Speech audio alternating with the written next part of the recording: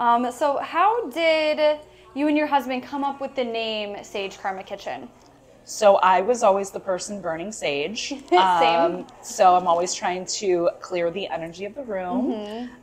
So I thought if I named the restaurant that, it wouldn't be so weird if I did it anytime. Yeah. And then also the 12 laws of karma really resonate with me. Our first dog's name was Karma, so it kind of just all came together.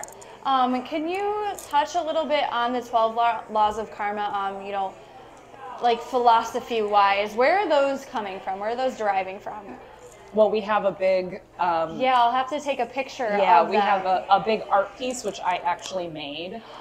So I painted behind it, and then our graphic girl put that behind so that we could still wash the glass.